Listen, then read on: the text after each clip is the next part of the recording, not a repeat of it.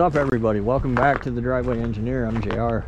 I'm back at my favorite place, the Mason Upull and Save, Mason, Michigan. I'm gonna wander around and see what kind of crap we can find out here today. Some of these vans, if you guys didn't know, not this one, but some of them have a semi-float Dana 60, if that's a thing you're into or looking for. I like to wander around out here and see. I mentioned before, springs from the S10s. They're pretty good for making your own packs for XJs and stuff like that. Pretty cheaply. If you didn't know, but you've been following along, see, this one probably had one. The S10s have from like 2000 on, maybe 99. They have a 411 PCM that you can actually use for an LS if you reflash it with PCM hammer. And the PCM hammer videos are in the playlist. This is an LM7 cable drive. It's got everything. Hasn't been messed with. This would be a good swap donor for sure. I know they've been setting new cars out here. I haven't been out here in a while. I haven't been out here in a while because they weren't setting new cars. Here's a disc brake 8.8. The sports are always, the two-door ones, or Explorers, always a good source for disc brake 8.8s. We'll walk over here. I have my work shoes on, so I have like loafers on. Try not to bust my ass. A 46. I think that's a 373 open axle code inside the door there. But yeah, they've been having a hard time with the pandemic with the Secretary of State and getting titles and stuff. Somebody got this guy. It's weird that they cut that fender like that. People do weird shit in the junkyard. Another LM7. Somebody got the PCM out of it. I would still take this one. It's complete. If it spins, it wins. Yeah, it's icy. My loafers are not getting it. It's a 4.7. These 4.7s are so disappointing. If you ever own one, you know what I'm talking about. My friend John owned one. He put like 390,000 miles on it. I can't imagine just being disappointed every day of my life for 390,000 miles. But whatever. Whatever is clever. What we got here? A Hemi. This thing's ready to go. I'm sure it's locked up. Well, not locked up. I'm sure that either the water pump wobbles on it, so it's been overheated. It doesn't. That water pump's good. So it probably ate a lifter. So you'll probably find, like my Hemi, maybe I'll insert a picture here. One of those pistons is probably bad where it ate a valve when it ate a lifter. But these are starting to get, Richard Holdner just did a test too. These are starting to get really cheap and really affordable. They're starting to come out with more and more parts for them. They have a bunch of parts with for swapping them into first gens and stuff. I know Dirty Dingo just came out with some stuff. They actually reached out to me recently and asked if I was interested, and as usual I told them no. But I'm not going to be doing a swap into my first gen, but a 4.7. Boo. You guys haven't seen my new truck yet. There is one. It exists. Maybe you'll see it if I don't die out here. What we got in the car section? The car section's usually, I've never seen any LS type engine in a car out here, but I've seen, there's a Charger. I've seen multiple Hemis in cars out here. That Cadillac's still here. That thing's kind of cool.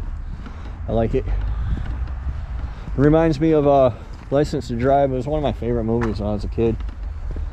I was always so fascinated with cars. I didn't know it was such a terrible, cheesy, cliched movie. When I was a kid, I didn't care. I just wanted to ride around a big ass Cadillac and check out all the other cool cars. I personally always liked big cars. I'm a big guy. It's easier for me to fit in them. As I get older, I start to understand, like my dad, more and more, where, you know, I didn't really care so much. He didn't care so much about speed as he did comfort. My dad had like a Lincoln Mark 8 and stuff like that. So luxury cars that were still fast. Of course, it's not going to win any drag races, but you can run it at 120 miles an hour down the freeway all day long and never get tired. I'm going to roam over here to the import section real quick before I wrap this video up. I think most of this side's still the same. I noticed they are getting more cars in lately. They've had problems getting titles, like I said, so I think they're starting to resolve that. But yeah, I want to roam over here to the import section.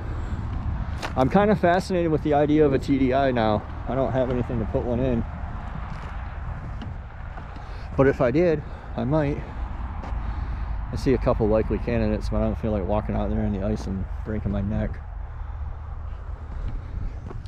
because now I've been distracted by something I saw over here. These Fords used to be like the go-to beater with a heater here in Michigan, at least. These 80 to 96. You can get one with a straight six. This one's a 302. You can get one with a straight six for, you know, $500-600 bucks, 5-speed manual, and drive the shit out of it forever.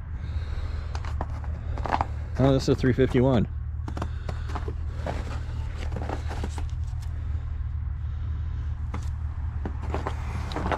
I can tell that it's a 351 because there's a space between the water pump and the deck. So I know that this is a taller deck motor. I don't know why somebody came out here and took the upper intake and one cylinder head, but I never know why anybody does it. Oh, it's an F250. Duh. Of course it's a 351. But yeah, if you're looking at them in the junkyard, the quick way for me to tell the difference between a 302 and a 351 is the 302 is a short deck, so the deck is literally right on top of the water pump bolt. There's a big space on that one, so I know it's a 351. I don't know what this guy is, a 5.4 probably. Oh, it's a 4.7, duh. Sometimes I'm a little slow on the uptake. Here's a sweet cold air intake for your Vortec 4200. Another tip, I don't know, since the front of this is kind of tore apart, I don't think I can get you in there to see though. These have giant hydraulic motor mounts on them. I actually kind of looked at them. I wound up going with the Ford 300, like out of that truck, also has a giant hydraulic motor mount. So to build mounts for my Mercedes diesel, I'm using those because they're like, I don't know, 20 bucks a piece, and they're hydraulic, so they won't have so much vibration from the diesel. I really like these vans, but my wife hates rape vans, so it bums me out every day. I'd really like to get one and cruise around in it. I'd like to get one of everything though and cruise around in it. So here we have the big boy. This is a 460. That's pretty neat. If you didn't know, a 460 out of the common big blocks, the 440, 454, the 460, this one can go to 514 inches without grinding or anything at all. It was Duraspart. Somebody cut that one. I don't know. People suck. But the Duraspart boxes are pretty valuable nowadays because they don't reproduce them. Well, they do, but the aftermarket ones suck. This one's smashed and full of corrosion, so I'm sure it doesn't work. But yeah, if I wanted to build a big block on a budget, it would be a 460 Ford. If I just didn't care about any other factor. Got another 8.8 over here. There's all kinds of hot rod parts out here. I wish I won the lottery. I'd come out here and build a... Can't get in there.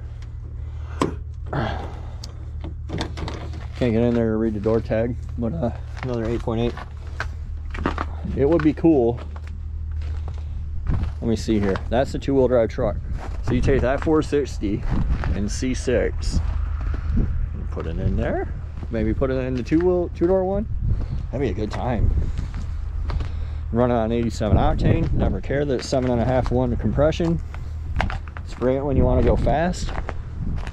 Burnouts for days. Definitely be a good time.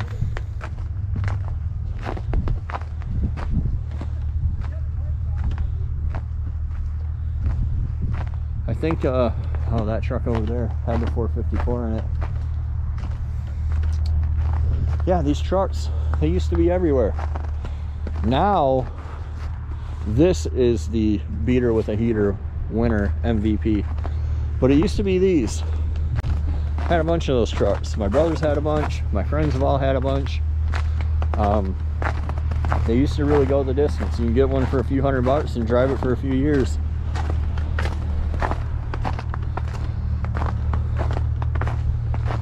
$454 still here. Ooh, that would be the one. If I were going to build something from the junkyard, it would be this guy right here. Probably doesn't have an 8.8. Some Rangers do. Oh, that's a 4-cylinder. It definitely doesn't. But that's okay, because there's an 8.8 right there. Yeah, I would build this guy. What else can we find to build it with? We got a... oh, that's a Expedition. We got an 8.8 over there in the green Explorer. We got this. We could do the 460. That would be fun. A little old school. If you want to go new school, we have those two 5.3s over there. One of the challenges in Michigan is always going to be almost everything's 4-wheel drive. People just, you don't really have to have it, but people feel like they do. Bravada. So I had the wrong connector. Somebody took the PCM, but I don't know why. I had the wrong connectors. These do have a, because they're all-wheel drive, they have a more solid disconnect in the front than the S10s. So yeah, you take that axle, throw it in that truck. Got 373s and an 8.8. We know we got a 5.3, two 5.3s over here. We can make something happen with my little dream boat here. That'd be a good time.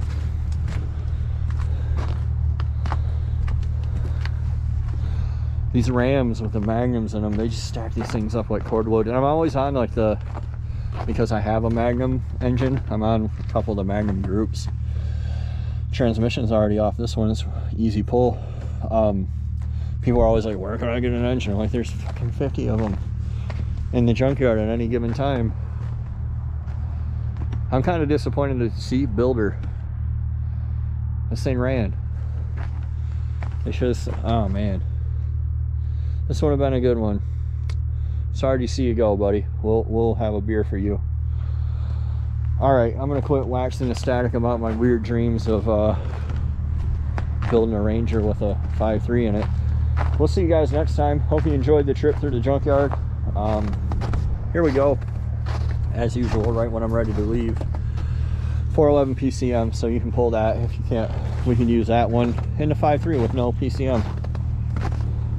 I thank you guys for watching. I hope you enjoyed. We'll see you next time on The Driveway Engineer.